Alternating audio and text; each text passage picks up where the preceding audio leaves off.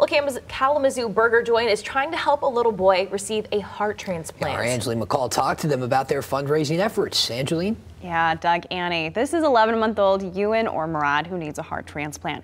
He lives in Farmington Hills, but relatives have ties to West Michigan, and one local restaurant is hoping to ease a little bit of the financial burden that comes with this life-changing surgery. It doesn't matter what you order. Anything will help. I knew that I had the vehicle in order to help them raise more money for their son. Chris Slocum, owner of Burger Bros in Kalamazoo, went to high school with this little boy's mom, Ewan, now waiting for a heart transplant.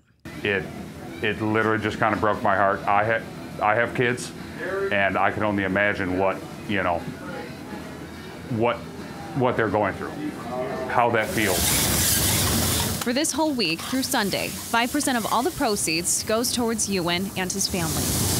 Any sale over the phone, online, or in person will do. That one is mine, and this is yours, and that should be up shortly. So far, business has been nonstop from customers like Christy Russell. I have 3 daughters myself, so I would definitely if I was in that position, I would hope that somebody would help me. So far, the restaurant has raised $800 for Ewan. It has not stopped. It's been going every day. It's been absolutely amazing. A little boy not even the employees or the owner have ever met, but felt compelled to help. Burger Bros will continue the fundraiser through Sunday. If you want to help the family in another way, we also have a link to the family's fundraising page on our website, fox17online.com. Live in the studio, Angeline McCall, Fox 17 News.